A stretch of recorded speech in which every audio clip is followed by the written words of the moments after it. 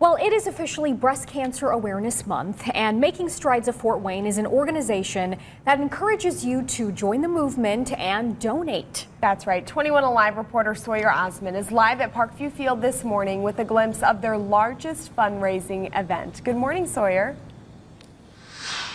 Hey, good morning. Yes, it's such a great way to give back and to remember that there are those that are impacted, and this can go towards breast cancer research and so many great things.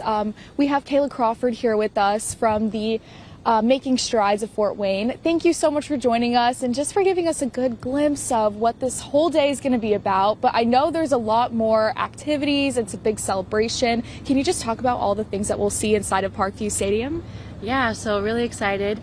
We're going to have a survivor area. We're also going to have vendor booths, and we're going to have a photo booth and live DJ. We'll have some kids activities, other games for adults too, and it's all going to be on the concourse as people walk by, so it'll be fun. Yeah, that's right. So this walk is inside of the stadium and not on the street. So. Perfect. And you know, Kayla, why is it, again, going back to why it's so important for us to fundraise and to be a part of the movement? It's so important because anytime you're fundraising, you're giving back to the mission, but here specifically with our breast cancer efforts, it's staying in Greater Fort Wayne.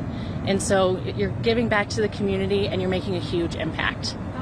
Absolutely right. Yes, Kayla, thank you so much. Yes, guys, it's not too late to register. You can go on their website. We'll also have that linked on our website at 21alivenews.com. So definitely be a part of it. It's so great. And you're going to see a lot of people decked out in pink on October 26th. So very fun. I was just going to say, put on your best pink shirt and head to Parkview Field. Yes, a sea of pink. Yes. We love it. It's a dream. All right, Sawyer, thank you so much. And we'll be right back.